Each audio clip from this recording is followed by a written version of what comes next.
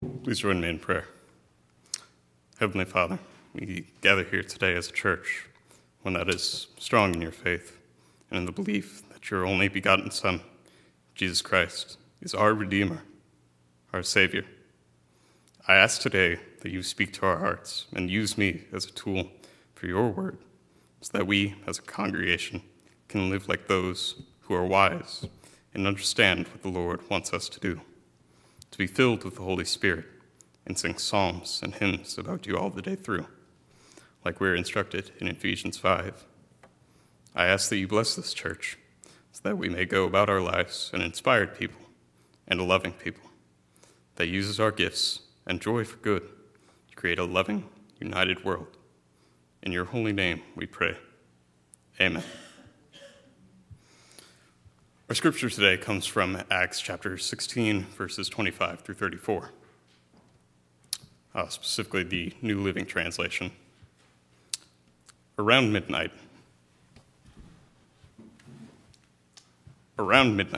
Paul and Silas were praying and singing hymns to God, and the other prisoners were listening. Suddenly, there was a massive earthquake, and the prison was shaken to its foundations. All of the doors immediately flew open, and the chains of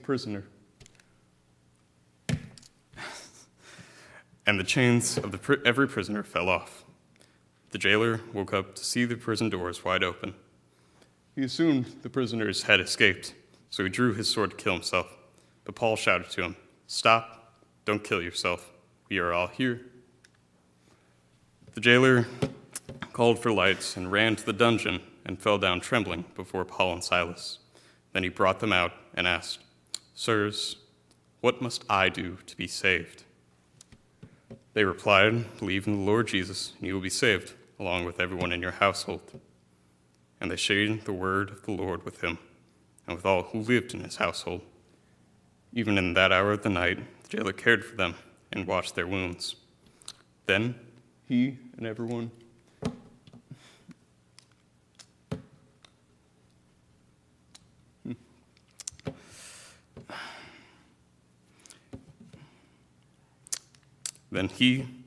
in his household were immediately baptized. He brought them into his house and set a meal before them, and he and his entire household rejoiced, because they all believed in God. For those unaware, music and performance has been one of the defining aspects of my career as a young adult. From performing both in our local church choir, to the Marshall Community Chorus, to going to State Music Festival in my senior year of high school, to the numerous amount of plays that I performed in, I believe I did not miss one across my high school career.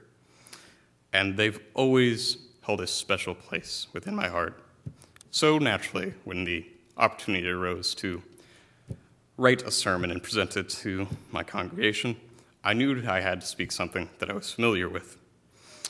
Thankfully, music is something that I feel is generally understood. While you may not know all the theory, the tempos, the harmonies, what conbrevore is, or even what a major is, there are things that we can all inherently understand. Music is the language of the soul. And I feel that's just what God does with us. We may not all have these dreams so vivid and hear God speak to us in our sleep. There are times that music is so strong, so powerful, so very natural that it can bring us to tears. It's something that resonates with you deeply, like Holy Word should. And a good performance is something that will always stay on the mind and will really cause you to really think, and delve deeper on what you believe and the implications that it has to your beliefs. In our scriptures today, we hear about the time that Paul and Silas were imprisoned during their time in the city of Philippi. Some translations claim that they sang while the other prisoners listened, while other translations claim that the prisoners sang along with them. It really just comes down to which version of the Bible you're reading. And just as you know it, this singing was followed by an earthquake that could not have been predicted. One so powerful that not only did it open all of the doors and unlock all of the prisoners, but based on the verse prior to this, we begin today. It would have unchained Paul and Silas from the very floors of the dungeon they were restrained to, as well as removed their other restraints. But miracles are only a part of the power of music. I've had many of my darkest moments relieved when I hear that one song that calls out to me and has brought me from what I felt to be a moment that wasn't possible to come back from. But that's not what I would speak on today. Let's give some context to the scripture. Paul and Silas were in the city of Philippi, a Roman colony, and the reason for their imprisonment, while officially cited as causing an uproar as two Jews despite publicly proclaiming themselves as Christians, was actually started because Paul had grown annoyed with a young girl or a young slave girl possessed by a demon and had exorcised it from her, ruining her owner's hopes of wealth as he had intended to sell her for more. Thus, the story was made, and these two men, who had done no wrong, were severely beaten, thrown into jail without any public trial in the slightest, and restrained even further than a normal prisoner was by having their feet clamped into the stocks. And yet, when these men were given the opportunity to leave, to head out of this place that would have been the worst shame you could have had as a Roman prisoner, they stayed behind and they sang. And not only that, all of the other prisoners stayed with them. They heard the songs that were being sung, and they knew that where they were was a good place, a holy place. While they may not have understood in the moment why they stayed, they clearly understood what was being said and decided to stick around and see it out, despite this opportunity placed before them to escape. But the power of music doesn't end there.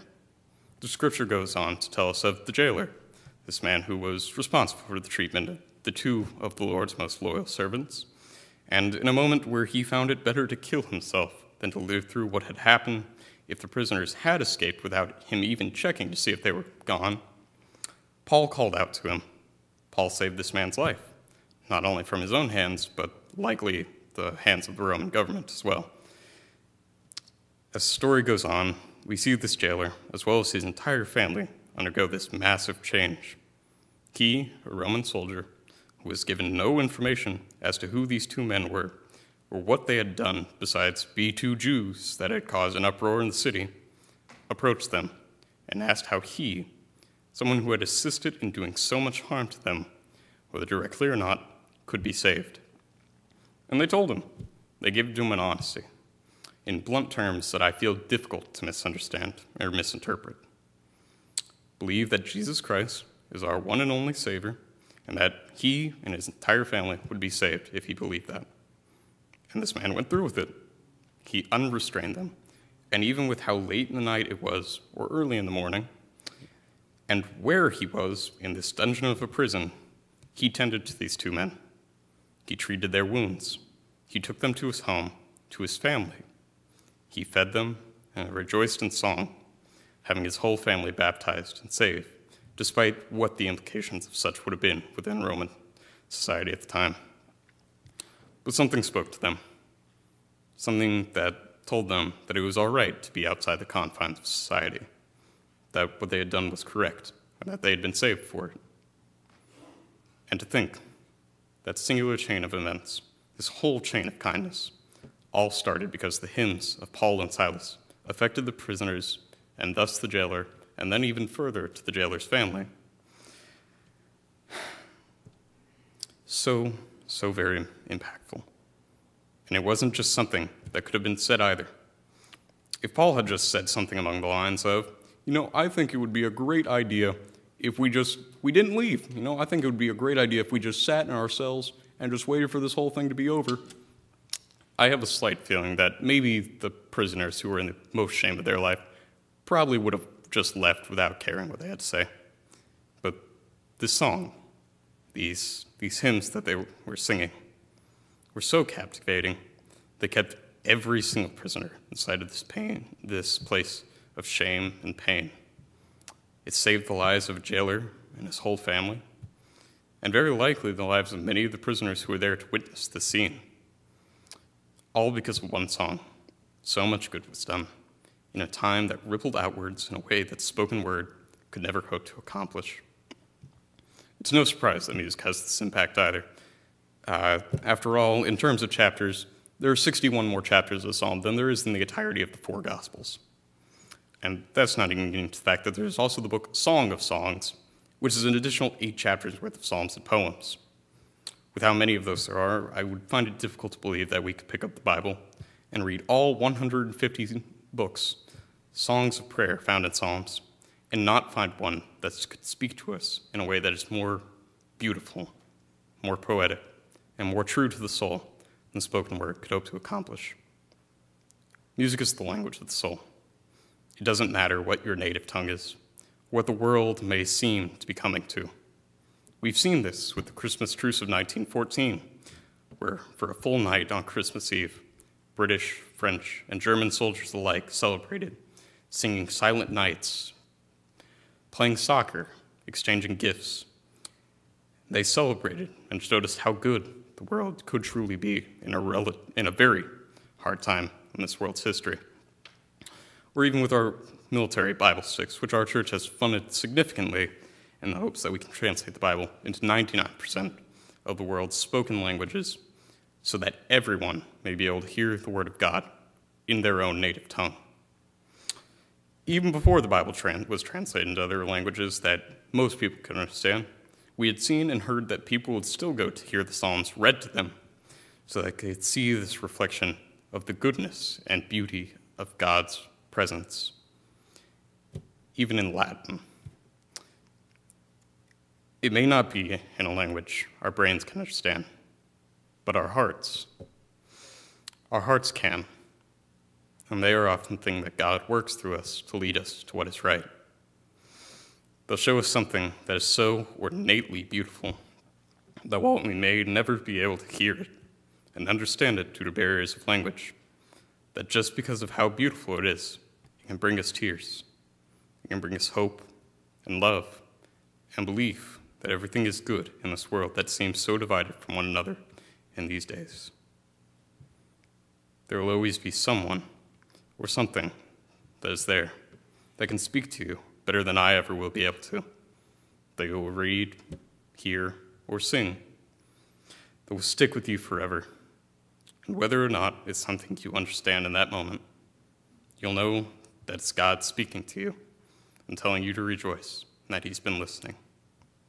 It's my prayer to each of you here today, in both mind as well as body, find that song, those beauties of the moments that will stick to you and inspire you to live in compassion and beauty that transcends the limitations of our minds and body, that will stick to our hearts forever.